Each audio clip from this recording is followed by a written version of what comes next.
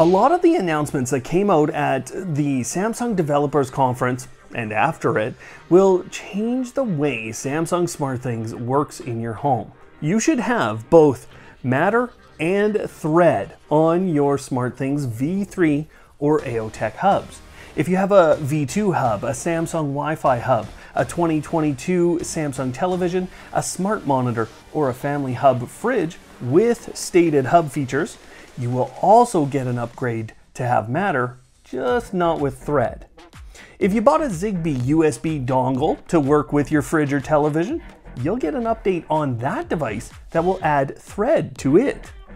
But if you're worried because you have a V2 hub or another one without Thread, you don't need to worry because Samsung told us that any other Matter and Thread certified border router, like the Google Nest Hub Max, Nest Hub 2nd generation, Nest Wi-Fi, the Apple HomePod Mini, the Amazon Echo 4th generation, Eero routers with Thread, and I'm sure in the future many others, will give you what you need to get Thread working with Samsung SmartThings. So you don't need to upgrade your hub. You don't need to do anything. Just sit back, relax, and enjoy the rest of the updates we got from Samsung at their developers conference, because there was a lot.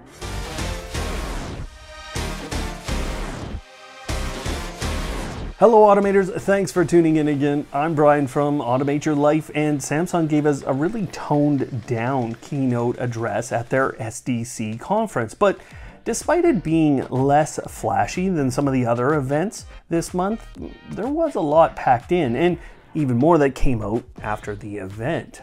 Samsung SmartThings is now central to the overall plans at Samsung, and it was front and center during the keynote address and in a lot of the developer sessions that were held. With the introduction of Thread into the SmartThings system, we saw a number of other companies become partners that weren't previously possible. I showed you the demonstration at IFA just a month ago where Eve had their products working with Matter using Thread, and one of those demos was with a SmartThings hub.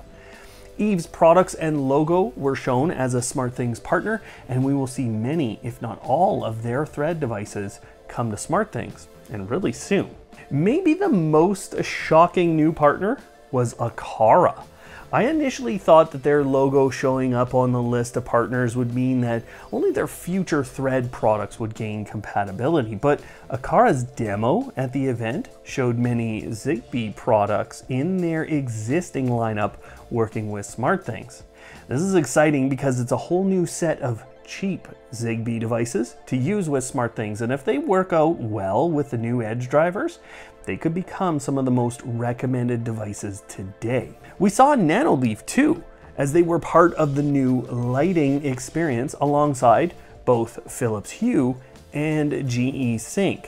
Now GE Cync is not even in the app right now, so they are a new partner as well, and I think that's because companies like this have all stated that they're ready to go with Matter very soon. The new lighting experience was stated to be much more exciting with both video and music synchronization options, and if I'm being honest, the controls for lighting in SmartThings couldn't be less exciting today. So it's gonna be nice to see some of their controls get better. But there was a bit of a theme of requiring Samsung devices and creating a little bit of isolation within SmartThings from other systems, despite Matter. There were a number of announcements that happened at the event and then after with other media.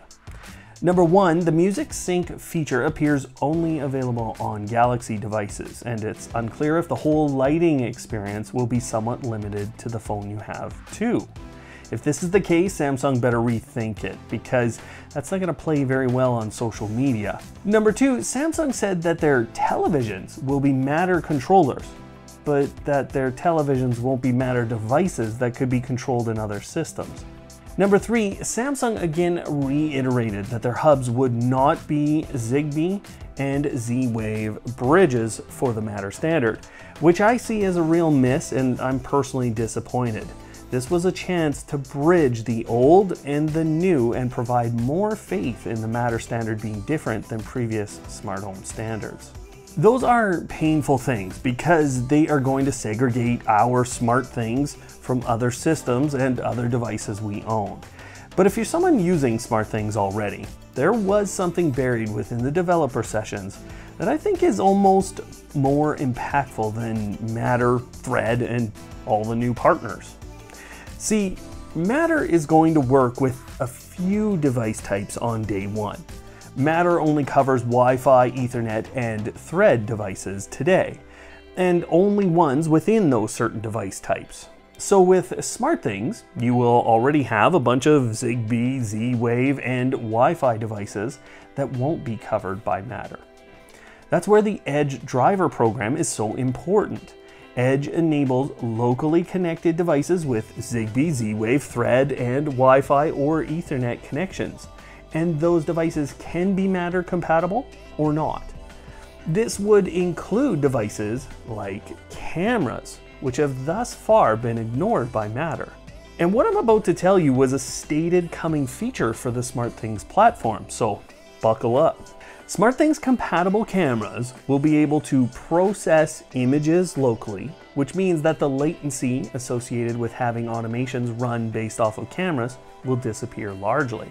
So not only will they use it for human presence detection for us to use in our automations, but they will be able to provide specific individual-based presence detection, or allow you to have different automations than your spouse. They will also use this local processing power to provide you snippets or clips of whatever you'd like to display on their television screens, smart monitors, or phones and tablets. Specifically, if you have a dog named Rover, you could ask SmartThings to display your daily snippet about what Rover was doing around your home, and you could get it to display on all of those different screens. There's still a lot that has to be sorted out with that.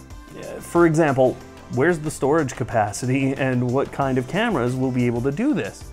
And will there end up being some kind of subscription associated with any of this or all of this? Still, what it tells us is that Edge is much more than Matter and that more features are on the way based on Edge. Now it's time for a few rapid fire announcements that came out. Samsung SmartThings V3 and AOTech hubs are fully Matter certified now, and they're one of the first devices to be so.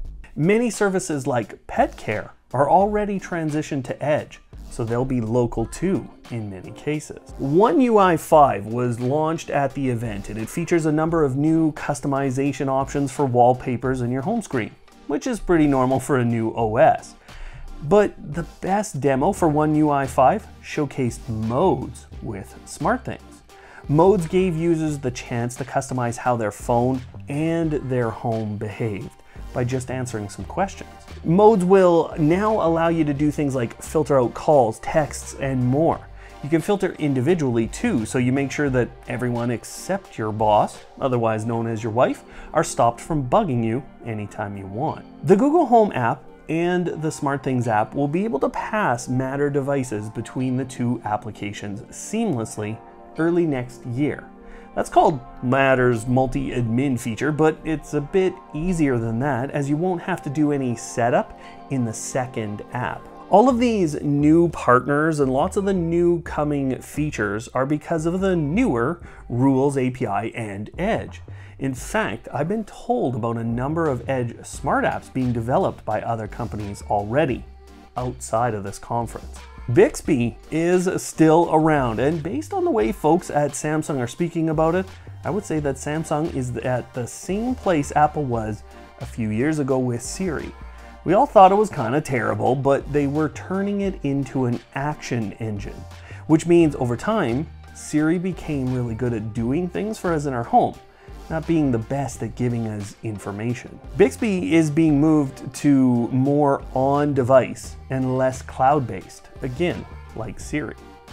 However, like Google, there's a new Bixby text call mode where you can talk by texting, which seems slower than picking up the phone, but what do I know? The Home Connectivity Alliance is still growing and includes televisions, HVAC systems, and other appliances. The partners list is pretty good already, and what it will mean is that you could take an LG appliance and set it up in the SmartThings app for control, and vice versa. That alliance though is stated as cloud-to-cloud based, so it's weird that the televisions from Samsung would be controllable over cloud and not locally with Matter. I understand nothing here. In everybody's least favorite topic to do something about, but favorite topic to complain about, Samsung is giving you a very similar privacy page to what Google currently gives you to manage your account there. But my favorite part of the privacy and security segment was that Samsung is at least looking at connected device security and is working on making sure that the entire network is secured based on their Knox platform. Bot Handy is going open source, so other developers can do something better with it than Samsung has. Also, who knew this guy actually worked at Samsung? Like, I thought he was a paid actor for events. The guy's got charisma. Now, if you haven't seen the Samsung Developers Conference keynote, then it's definitely worth a look, because there's a lot more in there that I'm not talking about today. So check that out, it's up on screen. Otherwise, thanks for watching today, and of course, don't hate, automate.